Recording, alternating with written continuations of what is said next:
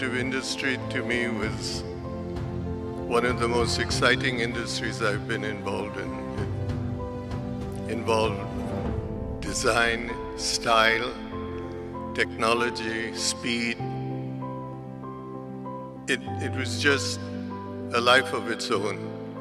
So today, to share this platform with icons of the industry is something that I'm just very humbled by. Before I sit down, I just thought I'd share with you the experience I had with Jaguar Land Rover when we bought it. We bought it, and that's too long a story, when Ford decided to sell. And my friends sort of distanced themselves from me by saying, "What are you going to do with this?"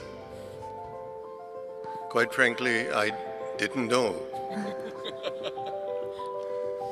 And that refrain changed from "what are you going to do with this" to "how stupid could you be to buy this?"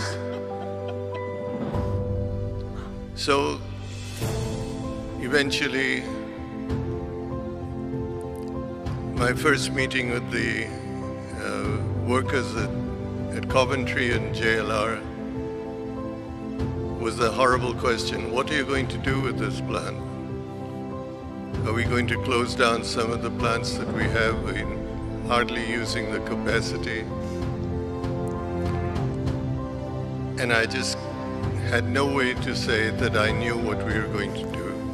So finally, I stood up and said, why don't we do this? Why don't we shoulder to shoulder recreate the image that these two brands had and reignite the power of those two brands? I'm pleased to say that I did nothing more.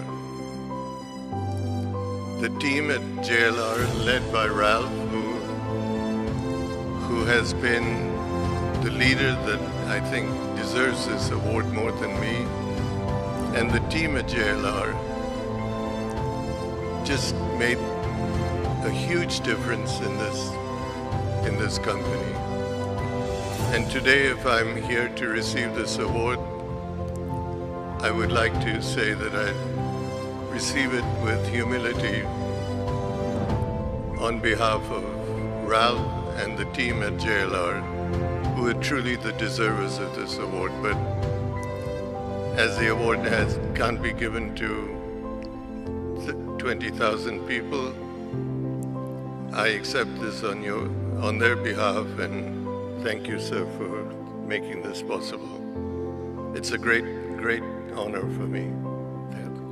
Thank you.